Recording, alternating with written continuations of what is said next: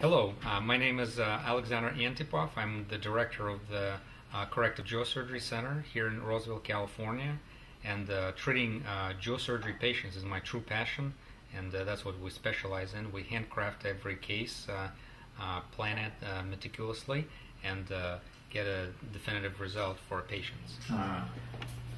So goals of treatment for the orthognathic surgery, and orthognathic surgery the goal is to make the jaws straight. That's where it comes. Orthognathic is the jaw, ortho straight jaw, for the lack of a better term. So the goals of the treatment for the jaw surgery: stability, facial balance, stable occlusion, gum health, team J health is very important. Improved airway and patient satisfaction. Can you see well? Yeah. Yeah. Okay. So everything starts. Most of the time it's orthodontic consultation. That's where it starts from. Orthodontist initiates a referral of some sort or concern about that the patient may need a jaw surgery. It could be in the general dentist office if you're doing Invisaligns on your own, then that could be a case. But typically, somehow patients get to the oral surgeon, and we do the consultation for them. And it's about an hour and a half consultation. In my office, I usually do them at the end of the day, so I have nobody else scheduled. We just spend a lot of time with the patient talking. There are a lot of things happening during that consultation. We'll talk about it in a second. Then we follow with the orthodontics, probably 6 to 18 months approximately, and then we do a surgical workup approximately 1 month prior to the surgery, and then there's a surgery, recovery, and post-surgical orthodontics, anywhere 6 to uncertain amount of months as needed, but typically around 6 months, and then retention, lifetime retention. A variety of deformity from dental hygiene schools and dental assistant schools. We all know angle classification. Class 1 supposed to be ideal profile, which is actually not true. We'll find out that in a little bit. Open bite, orthognathic is the scientific term for that. Deep bite, high angle, low angle, that's the mandible angle if it's open this way, high angle if it's low angle, deep bite usually. Facial asymmetry cases are the most difficult to treat because then we're treating in 2 planes. Usually our asymmetric cases is two-plane planning. Long face, short face. Long face is usually a little easier to treat than the short face, and some people have bimaxillary protrusion. Again, class 1, class 2, class 3 airway. Orthodontic preparation for orthognathic surgery. Huge. So we will discuss extraction, non-extraction cases. First or second premolar extraction is easy. Sometimes people, patient is scared of jaw surgery at all, or it's not even an option. Even if they have a slight deformity, they have declined profile, but they just want to bite. And premolar is extracted, and that helps orthodontists to align the arches. Mandibular incisor sometimes has to be extracted. That's the second most common tooth. Am I right, Dr. Nolan? Yeah, mandibular incisor. And then we do third molar extractions as well for those patients. For non-extraction cases, which are becoming more popular now because it gives you a full set of teeth, palatal expansion, which is called SARPI, which we surgically expand the palate with the teeth without doing a major operation. So it's I would say, not a fourth one, which is a major, but something in between. Then mandibular expansion sometimes needs to happen, and that can be big surgery or less aggressive surgery with distractors, and then distalization of the molar teeth with the tetrabolar plates, interproximal extension. So this is a lot of text here, so I want to kind of skip through that. First surgical consultation. So when the patient comes to this office, what do we really do on the first appointment? It's a medical history, dental orthodontic history. We do the cone beam CT scan, dental models, pictures. We do an exam, facial, intraoral, team J, 2D lateral cephalogram, which we extract from the CT scan, which called a true ceph. It's a really true cephalometric measurement. and then we establish diagnosis, treatment options, presentation to the patient, and recommendations to the insurance company and to orthodontist how to proceed. Then there's intermediate surgical consultation. Just involves diagnostic casts usually every 6 months. As the patient goes through the ortho treatment, we just take impressions, see if they're ready. And then the final surgical consultation workup, where we do very advanced facial analysis, laser face marking, establish the head position more accurately, facial photography, 2D, 3D planning, and splint production for the actual surgery. We're going to talk about natural head position in a little bit. So in the lateral plane, we plan class 1, class 2, class 3 malocclusions, and facial asymmetry is in the frontal plane. So two frontal plane planning for symmetries and lateral for the just regular deformities. So the main question is, does the medical insurance cover orthodontic surgery? Because I often hear it, we didn't do it because medical insurance doesn't cover it. Yes, and most of the time it does. I would say 95 to 90% of the time it gets denied quite a bit. We have to do peer-to-peer reviews with the medical directors. If let's say it doesn't, then just change the carrier and other medical insurance will cover it. It's as simple as this. It might take another 6 months to get the benefits, but medical insurance has to cover this surgery, and we work hard to get it covered. All those cases you'll see, it's regular people who had an orthodontist, had regular medical insurance, and it's all got covered. So the first patient we're going to talk about, case 1, is the female of 24 years old, and she has very close to class 1 bite. She has a little bit of distal occlusion, that means her lower jaw is back. She has facial decline, and when she smiles, she shows enough of teeth, but you can see here she has a retrusive chin, and not a whole lot of asymmetry. Her midlines are relatively leveled. When we look at her facial profile, it is important to put the head consistently in the natural head position. And one of the ways to do it is equilibrate the head position by doing certain movements, and then you have to look straight, not up, not down, just straight, and just like you're looking at the horizon, and you don't want to have a cant to the head. Sometimes we have to adjust head position for certain asymmetries. We like quarter views for cheek profile, smile views, and then we produce the CT scan with the airway. So now, before we used to just have a lateral ceph, now we have capabilities to do 3D scans. And this scan was taken in the scanner, and the patient was looking up. So it definitely has to be adjusted to the natural head position. So you see how much discrepancy we have? We have to rotate that image to plan correctly. So this is before and after surgery. You can see the soft tissue profile changes, double jaw surgery. We have upper fork 1 osteotomy. We have lower bilateral sagittal split osteotomy. We have chin advancement via genioplasty advancement and downgrafting. And we have probably about 6 degrees of the occlusal plane rotation. So the key to get this chin out, you can't just bring it out, and you cannot do too much of advancement. So usually we like to do about 2 to 4 millimeters of the osteotomy on the chin.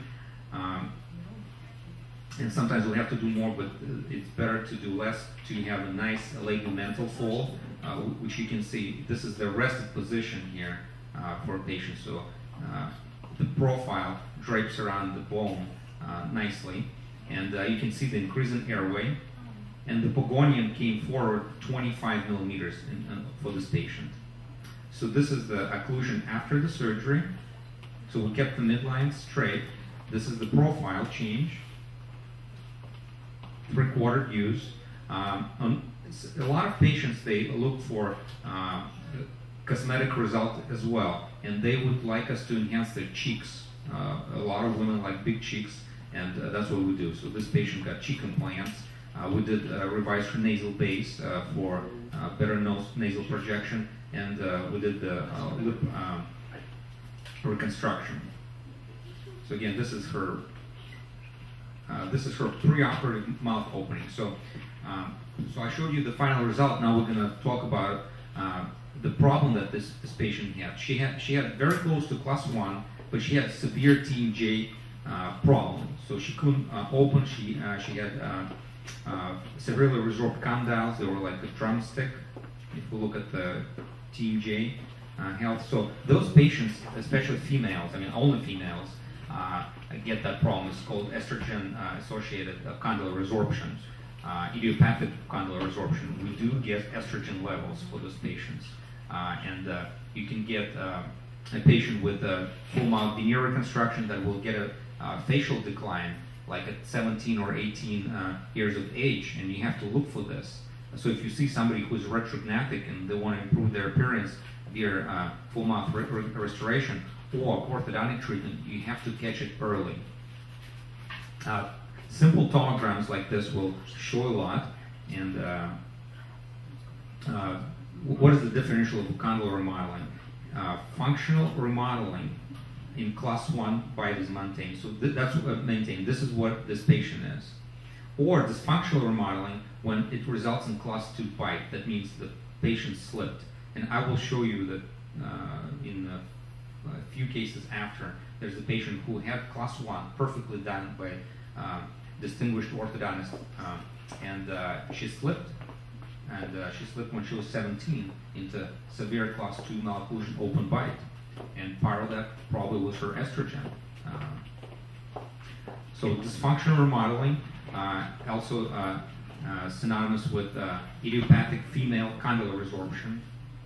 That means the etiology is unknown, but hypothesis that estrogen is the problem, receptors estrogen, and then resorbs the condyle. Idiopathic condylar resorption, progressive condylar resorption of vascular necrosis.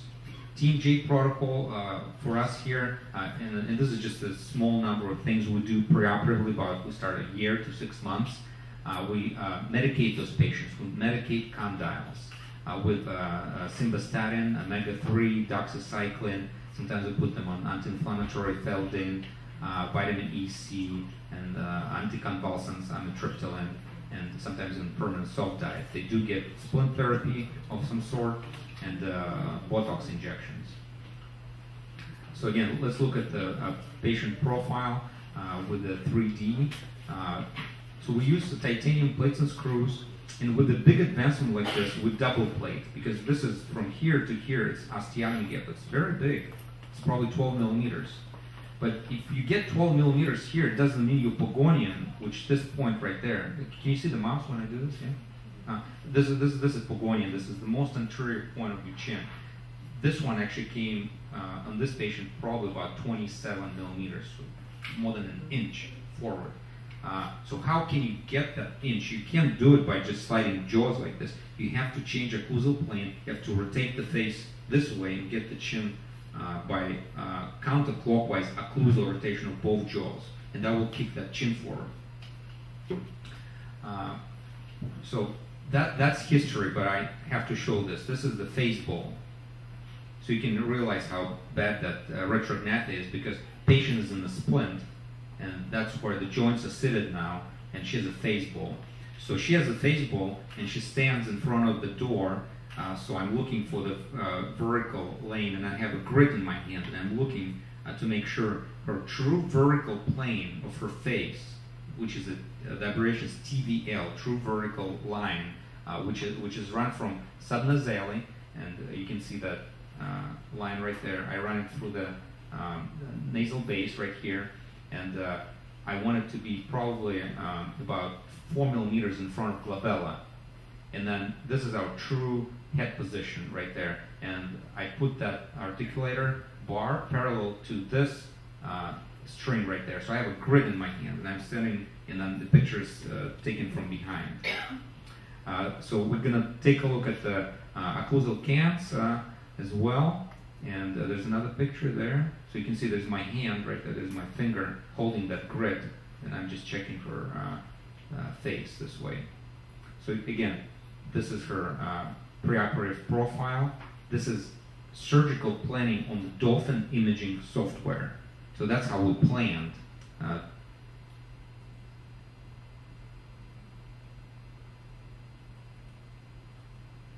And that's what we got. So pretty much we can get very accurately right now because everything is handcrafted. Every case is handcrafted. And now it's even more accurate and predictable with the 3D planning. So this is still 2D. I had to cut the models, I had to articulate them. We don't do this anymore. I'll show you how we do it now. It's all 3D, just like you take digital impressions for, instead of impression materials in selected cases, we do that with the 3D planning. And that's her third week after surgery. And those patients with those very funny TMJs that are drumsticks, you have to establish the TMJ protocol early. What does it mean? You have to mobilize them. You need to make sure there's a hydraulic pressure in the joint, bringing oxygen, and it's healing. They always on tetracycline. They always Botoxed heavily in the masseters and temporalis because we don't want any parafunctions of the masseter. And they always have class 2 elastics of 4 ounces. And they always have skeletal fixation. So what helps now, let's go back to this 3D picture. You see those screws sticking out of the jaws right there? Those are TEDs. It's temporary anchorage devices. And so we put elastics on those TEDs instead of putting them on the braces. So that makes the facial traction. And there are lots of nuances, and these are probably the most important: is early mobilization, medication, soft diet, and skeletal suspension. So it's like belts and suspenders. So again, this is 3 weeks after surgery. We can see profile improvement. This is the bite after braces are removed. This is the phase before and after. So we can see the chin point came probably right about there. Because those images are consistent. So her forehead, her inclination of her face is exactly the same. And you have to adjust it. So now we use, when we scan, we put facial markers on. So when we scan, put the image on the cephalogram tracing for 2D in a 3D planning. Everything is in the natural head position. So this is important. So obviously, patient improved the facial balance. You can look at the airway. So upper jaw forward, approximately 5 millimeters. Lower jaw forward. Perfect occlusion, and a lot of counterclockwise rotation of the face. A lot of counterclockwise rotation of the face.